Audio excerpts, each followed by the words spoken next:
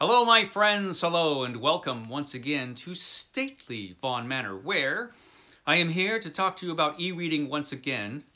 I've talked about e-readers and e-reading before, but there have been some changes in the world of e-reading recently. And so I wanted to talk about my current thoughts on this technology, e-readers and e-reading, and their place in our lives as readers, those of us who are dedicated readers. And I've made videos like this before. I think I made one fairly recently where I asked the question, what is actually better, physical books or e-readers? And physical books ended up being better on my last video where I asked that question. But the thing is, the reason books ended up being better had nothing to do with the actual technology of e-readers.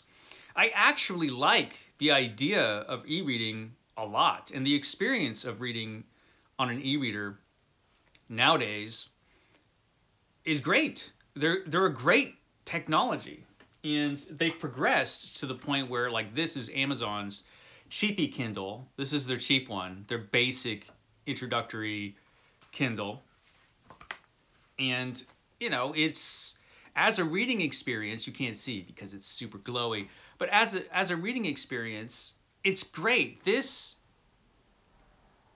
little device, just their basic, small, cheap Kindle, is a great way to read. And it has all those advantages that e-readers have, where you can pack a billion books in here and never run out of things to read. And they're super portable, this one in particular, because it's so small. And so I think that a lot of the kinks that e-readers had when they first arrived on the scene, and even when Kindles first showed up, have been pretty much ironed out. If their basic model is this good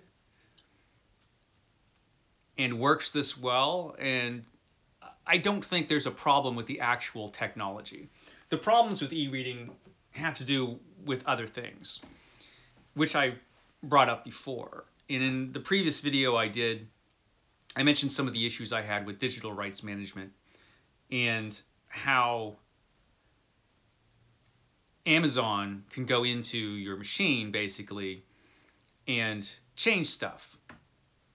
You know, they can go to your ebooks and, for example, change the covers. I recognized this just yesterday, actually. This is my copy of the new annotated H.P. Lovecraft by Leslie S. Klinger. This is the first edition. That's the first edition cover. I also bought that as an ebook when it first showed up as an ebook. And yesterday, I realized, you can't see it that well because of the glowing screen, but they changed the cover to the new cover when I opened up the ebook version of it.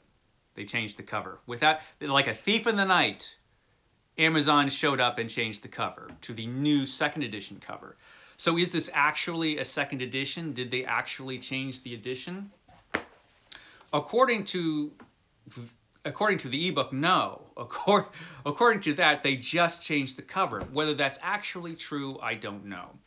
Here's the thing, they can do that. Another concern I had was, well, it had to do with the censorship of certain books recently by Roald Dahl, Agatha Christie, and some others. Publishers have decided to change the texts of certain books to take out what they consider offensive references. They're not always offensive. But the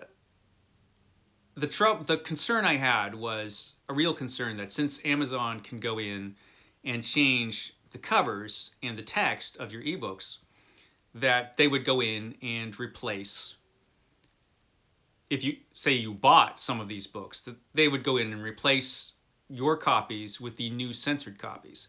That was a danger I foresaw, and it's a danger that has happened. Recently, there was an article in the New York Times called "It's Your Content, You're Just Licensing It" by Reggie Ugwu. This came out on April 4th, and in this article, it reports that this has actually happened. In Britain, Not in America for some reason, but in Britain, for example, in Matilda, Doll's Matilda, like Joseph Conrad has vanished, and other changes that were made in that book. Suddenly, if you have this book on your e-reader, that's the version you have, if you're in Britain, apparently. In America, you're all right for the moment. This has also happened with the Goosebumps books. If you have Goosebumps books apparently on Kindle, well, now there are a bunch of changes made in those books as well that have been made, you know, while you were sleeping or something.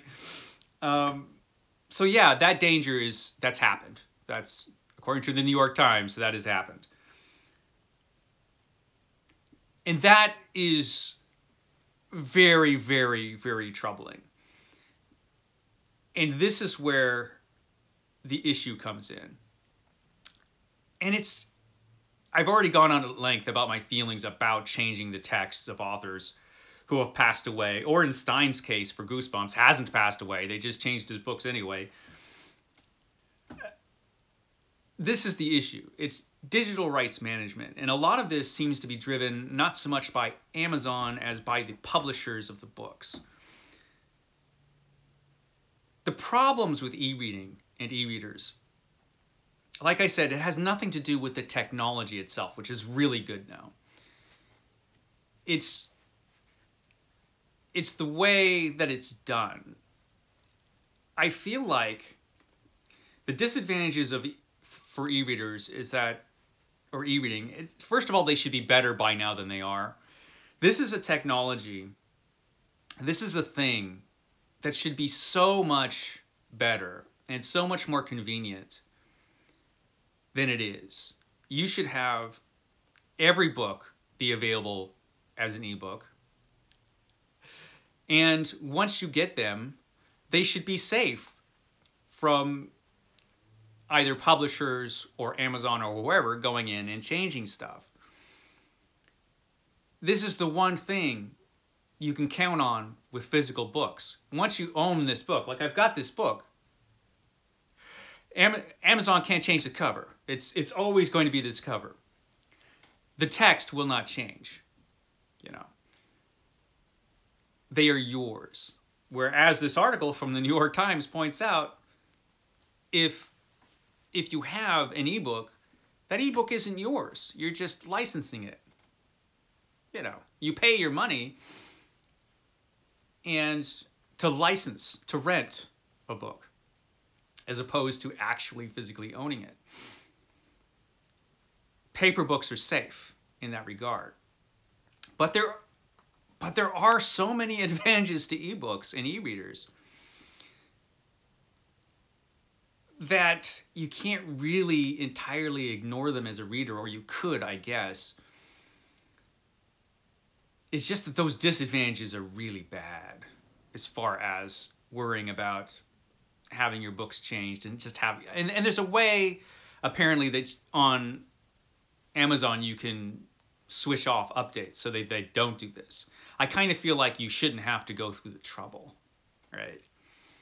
I kind of feel like updates and changes should only be made with your permission. They should say, hey, do you want an update? You can say yes or no.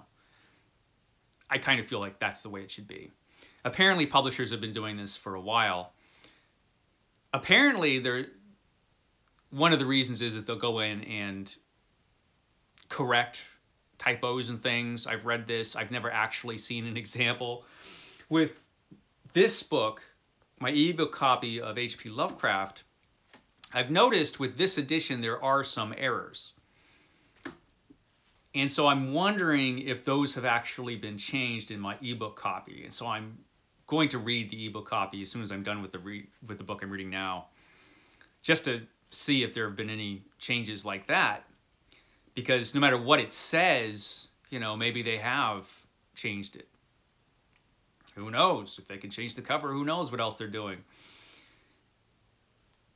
I think publishers have been so resistant to this change or this technology. You know, publishers, they're in the business of making money. Of course, it's a business. And they don't want anything to undercut their sales of paper books.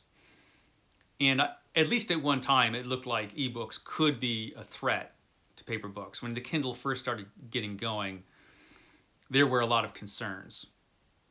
That doesn't seem to have panned out. People like physical books, and I think people will continue to like physical books. And I can't see the sales of physical books plummeting because of ebooks.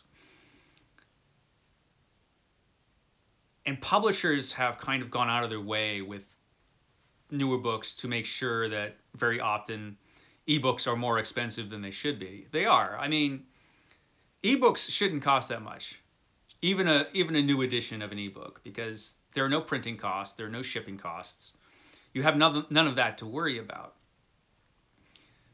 Where physical books actually cost money because of that kind of thing to produce. Publishers have gone out of their way to make pricing too high on ebooks. And they've done other things to make ebooks a challenge. Also, one of the disadvantages is that there are still a lot of books that are not available for some reason as ebooks. I mean, if you just go for looking at these new annotated books by Leslie S. Klinger, all his books look like they are available except Dracula. There is no ebook of the new annotated Dracula. This is really why isn't there? There's probably a good reason, but there are a lot of books like that just don't exist as ebooks. However, the opposite is actually true also, and in a big way. Now, if you're like me, you like older books. I like older books. And there are a lot of authors whose works are just not in print from traditional publishers. A lot of classic authors are like that. Let's say you are interested in the works of H. Rider Haggard, the writer who wrote She and King Solomon's Mines. As far as traditional publishing goes, or, you know, like Penguin Classics and other classics reprint houses, you can only get 2 or 3 of H. Rider Haggard's books in regular paperback books or print books. But he wrote 60 books, at least. All of them are available in the public domain, and all of them are available to get on Kindle either for free, or you can get a big bundle of them for a couple bucks, or $2 or $3. That's amazing. That's amazing. And there are countless writers like that. H.G. Wells in the same situation. You'll see only a few of his books in print. He wrote a ton of them. They're all available on Kindle for cheap or nothing. Same with so many other writers who wrote and whose work is in the public domain. I mean, that is the huge advantage, I think, of e-readers, is that all of that stuff is available. Now, you can get that stuff in print, but you're going to get print-on-demand copies. And those print-on-demand copies, the text is not going to be any more sound or better than what you're going to get as an ebook version. So you might as well get the ebook version because it's either going to be free or super cheap. I feel like that is an advantage that ebooks have that is just undeniable. And so the situation we are in with ebooks, you know, I was so annoyed with this whole situation of ebooks being changed without your consent or knowledge that I actually changed up my entire TBR to a physical TBR, and I was done with ebooks because of that. I'm on this 500 book challenge where I am up for reading 500 books that I already own before I buy any new ones. A lot of those books were ebooks. I have a huge library of ebooks. It's huge. It was pointed out to me how stupid this was since I already spent money on this stuff, and you can't go changing the rules on a challenge after you've started. That's true. So I've backed away a little bit on that, but I feel like with e-readers and ebooks, this is something you really, really have to keep in mind. If you're going to buy a book, you have to know that this could happen. And the rules can change. Publishers and Amazon seem lately to be feeling a lot more free to make these changes, because there's no way to really police this, you know. Because of the licensing agreements, they can do this. And the backlash to this kind of thing has been pretty minimal. Most people aren't readers. Most people don't care. A lot of readers are just like, whatever.